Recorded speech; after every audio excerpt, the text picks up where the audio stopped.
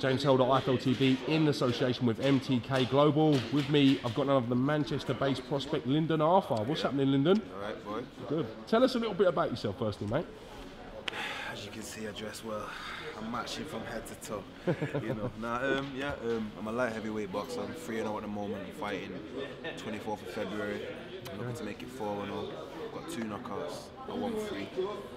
I won 4, I won 5, I won 6. And I'm gonna keep going. I'm just learning the game at the moment. Fight after fight, round after round. So I'm just, I'm doing me. I don't think your team like you very much. They put you in with Mitch Mitchell in your second fight. That's a tough night's work for anyone. Yeah, it was good. I watched a couple of his fights when I found out I was boxing him, and he looked like a tough journeyman. But I went in there, I was relaxed. I did what I know I can do, and I performed well, and it got him out there. I mean, you guys from the Colliers and Moston gym have built up a reputation of putting in the work. You've got a good young crop of young fighters coming through as well. We're getting back to how I say this all the time, but how it used to be when you had your likes of Michael Gomez, you Tommy McDonough, you Scott Quigg, you Mattios, Reece Roberts, and Robbie Reed, and so on and so on. So that's where we're trying to be again with champion after champion in the gym, and just keep that rotor belt going. There you go. We've seen Zelfa Barrett come through the Black Flash promotion shows. He's then worked his way onto getting on the TV card, signing with Frank Warren. Is that the sort of route that you're aspiring to? That's where I'm going. Like I say this all the time. Zelf is where I want to be. I say he's about a year ahead of me right now.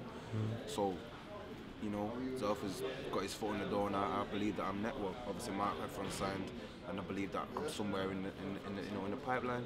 Is that exciting for you? The fact that there's so much talent, so many big fights, so many big nights here in your home city, you can show people what you're about. It's exciting. I can't wait to be in a big fight where it's 50-50 and people are telling me I'm going to get knocked out, and people are telling me I'm going to knock the person out, or he's going to beat me, or the guy's telling me, oh, he's in my face. The stuff like Tony Bellew and David Haye, that shit excites you. So I can't wait to get in there and do the same thing. I can't have you talk about Haye Bellew without mentioning a little bit. You've wet my palate for that big fight, man. How do you see that one going on? I can't see Tony Bellew beating David Haye. I just can't see it. I'm gonna say this: the later it goes on, I think the more Tony Bellew has a chance. But I think it's gonna end in it's gonna be a good 3 to 4, 5 round war. A case of they can both knock each other out, but I think David Haye would have that edge in speed and stuff like that. So I think David Haye wins that for me.